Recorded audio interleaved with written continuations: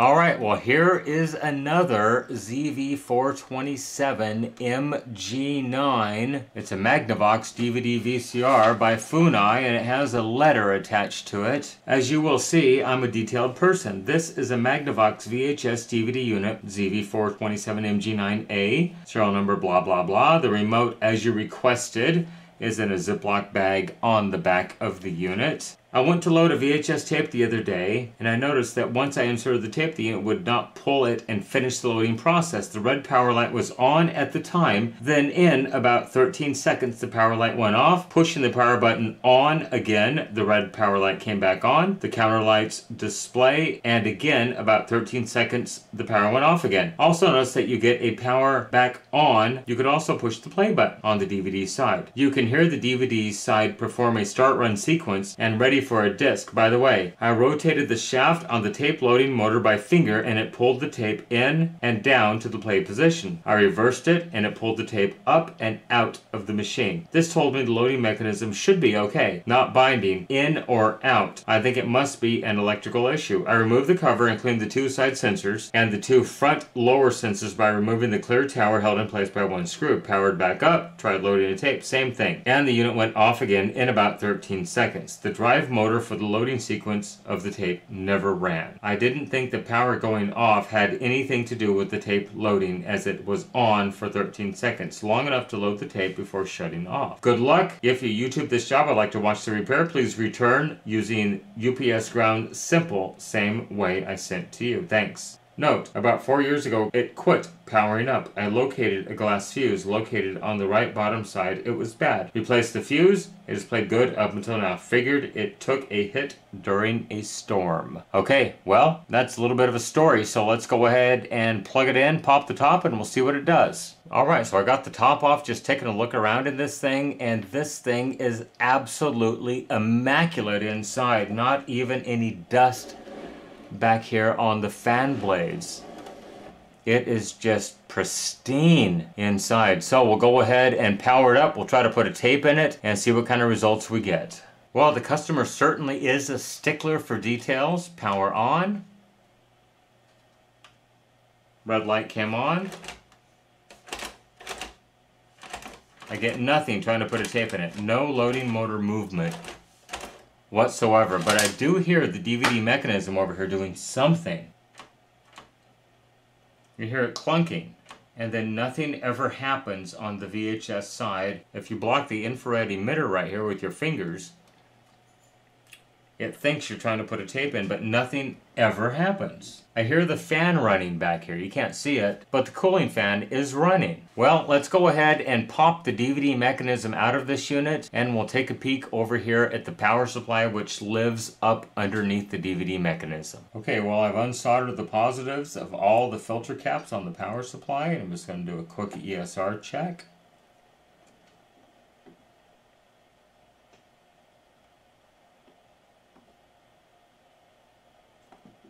That one's a 1/2 ohm. What value is it? Yeah, it's a 22, so that's probably okay.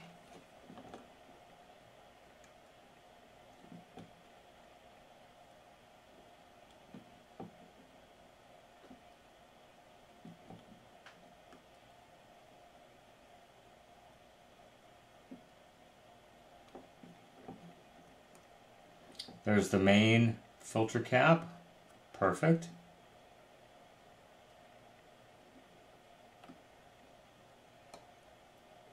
Uh, 2 ohms. Let's check the value of that one. That's a 10 at 50, so that's probably okay. And we have one more back here in the startup circuitry. That's another 2 ohm capacitor. What's the value of that one? It's a little tiny guy. It's another 10 at 16, so that's perfectly fine.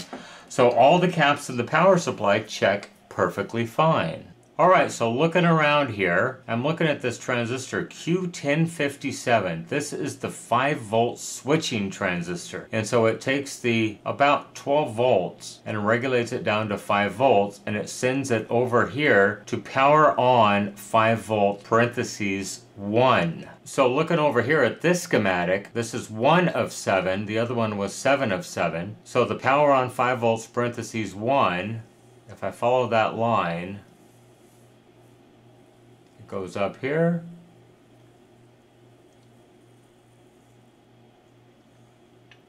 and it goes over to here, power on 5 volts parentheses 1, it goes to the capstan motor. So let me show you what I found on that. So here is Q1057. So let me get my ohm meter out and we'll do some ohm checks, collector, base, and emitter. I'm not sure quite what the orientation is, I haven't looked it up, but I know that R1065 is connected to the base. So I believe this is the base. So this is probably the collector and this is the emitter right here. Okay, so I'm on ohms. If I measure from the base to ground,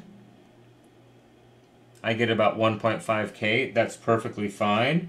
Let's go ahead and bend this over so I can get my leads in here. If I measure from the collector to ground, I get 1.5K. That's perfectly fine. But if I measure from the emitter to ground, I get 0.7 ohms. That's bad. So the next thing I'm going to do is pull the mechanism out of this unit right here. And this connects directly to the capstan motor. We'll see if the short is on the capstan motor. Okay, so with the ohm meter, let's measure on the capstan motor. Pin 1 to ground, pin 2 to ground, because that's where my short is. And then down here we'll measure pin 11, which is the 12 volt source, the 18 volt source, to ground. Okay, so here's the capstan motor ribbon cable right here. This is pin 1. So I get 592 ohms. There's pin 2. That's the one I suspect is the problem. 0.7 to 0.8 ohms.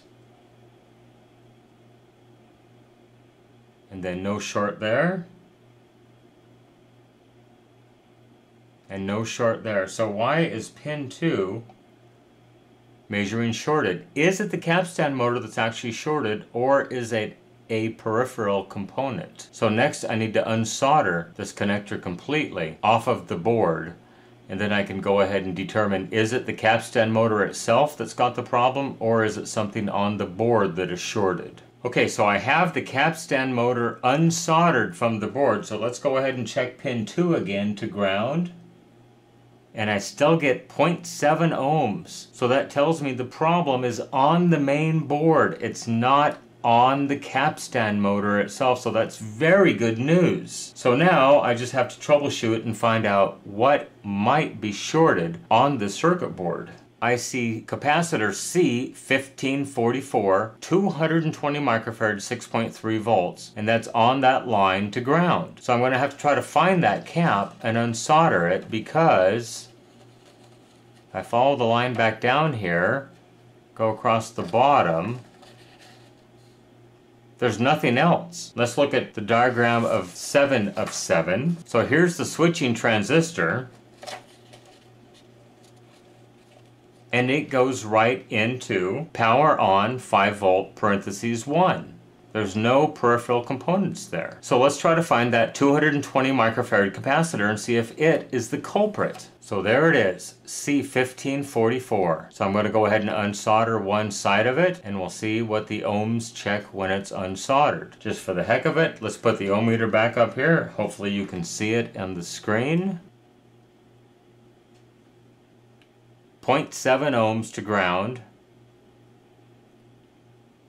and 0.4 ohms to ground on the ground side of it. So let's go ahead and unsolder the positive lead from it and see if that's where the problem is. Alright, so I have the positive lead unsoldered, as you can see, and if I measure the pad now, I get 1.3 meg ohms, 1.3 million ohms. Once again, let's check the ground side of it, 0.3.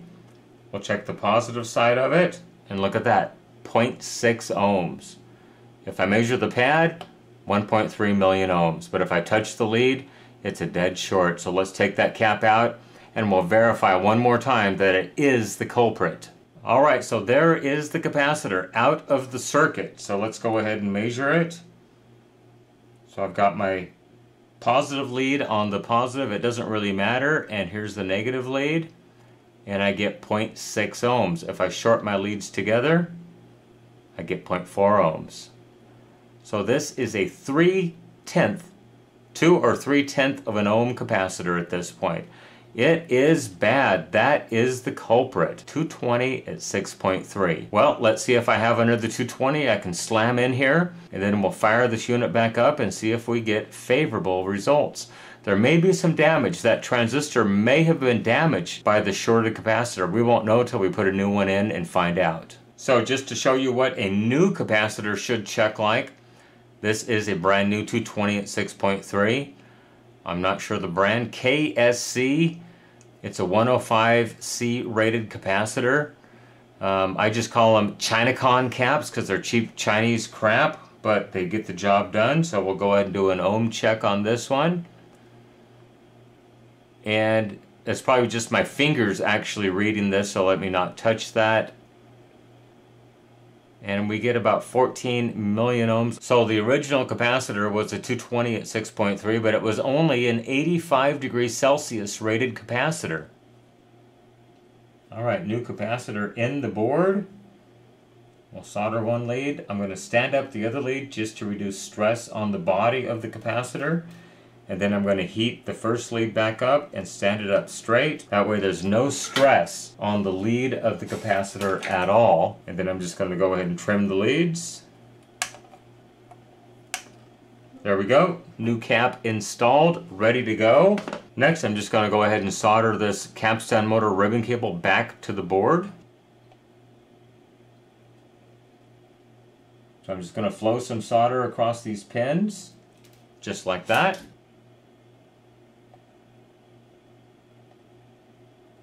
And then just tack them down.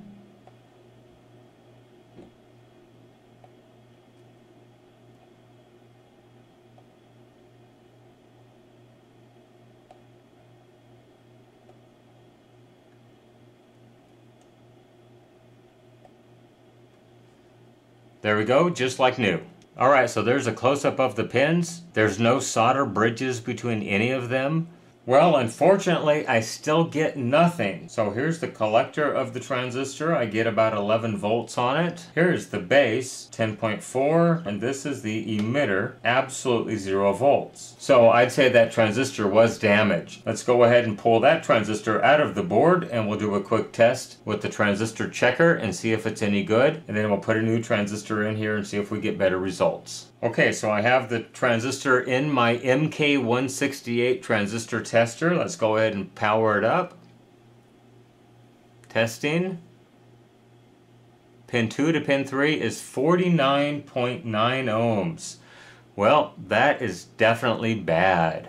Okay, let's go ahead and power it up. Power on. Turn the power on. It's in the VCR mode already. Let's go ahead and try to put a tape in it. See if it accepts the tape at this point. Now it is still torn apart, and I do have ambient light shining into the light sensors on each side, so it might mess things up. Oh, but look at that. It took the tape.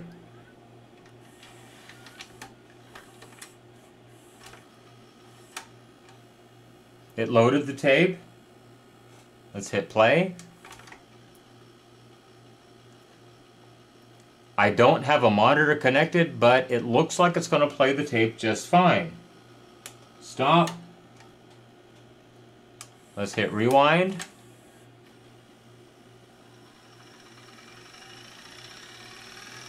So the sound you're hearing is because I don't have the mechanism mounted. If it's mounted, then it's going to lift up just a little bit like that, because the capstan motor is actually touching the circuit board right now. Stop, eject.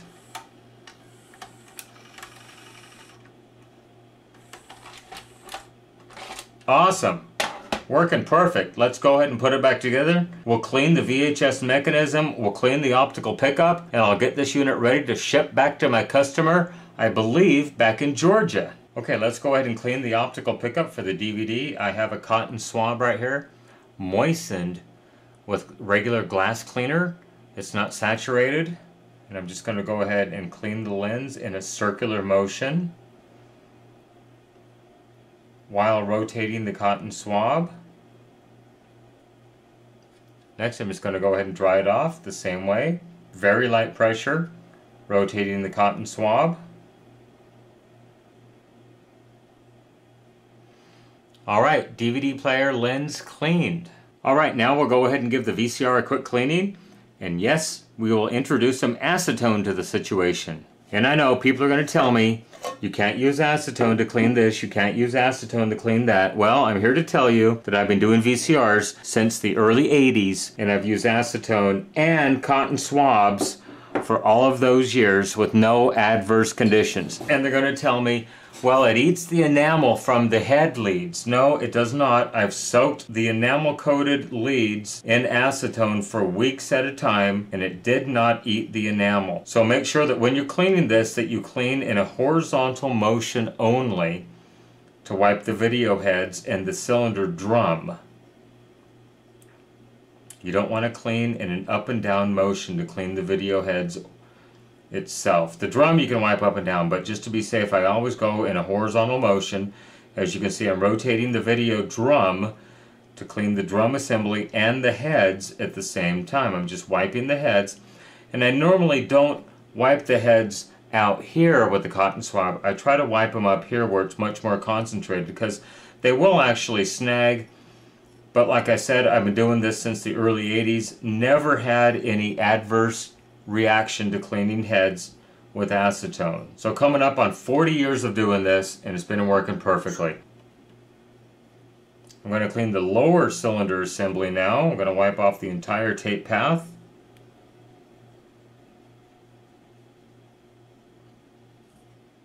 And next we'll come around and we'll clean the full erase head over here, the entrance tape guide, the angle guides, the back tension arm assembly, the exit tape guide, the audio control head. The audio is on top, the control head's on the bottom, and the audio erase head, which is this black head over here. Really hard to see with the capacitor right in the way. We'll clean this tape guide that leads from the audio head to the capstan shaft. I'll clean the pinch roller assembly and the capstan shaft, and the exit tape guide as well. All with acetone and all with the cotton swab. But I'm going to speed up the video so it doesn't take so long.